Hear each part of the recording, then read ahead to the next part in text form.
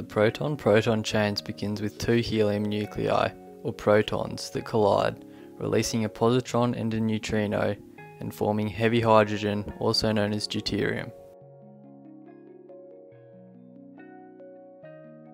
The deuterium then collides with another proton, releasing a gamma ray and forming light helium.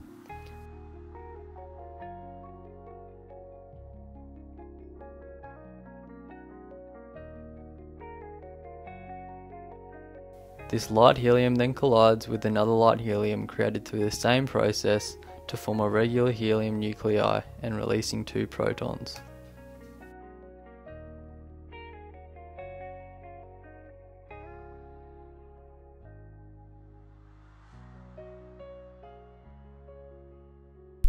The carbon-nitrogen-oxygen cycle, or CNO cycle, begins with the regular carbon, or carbon-12, nucleus which collides with a proton to form light nitrogen, releasing a gamma ray in the process.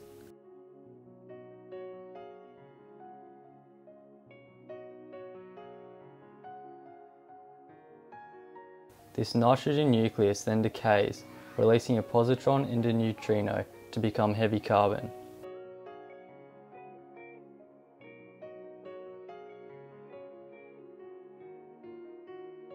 This carbon nucleus then collides with a proton, releasing a gamma ray and forming regular nitrogen.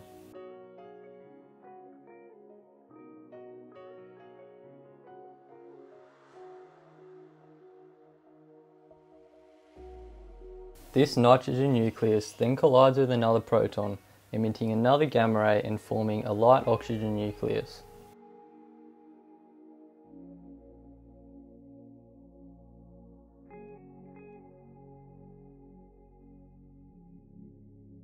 The oxygen then decays, releasing another positron and neutrino to become heavy nitrogen.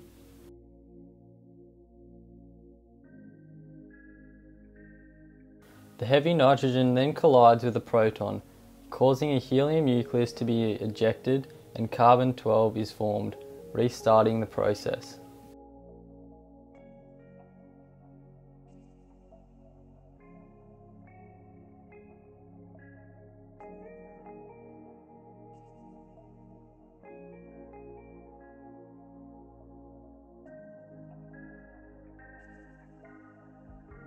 Authorised by the Australian Government, Canberra.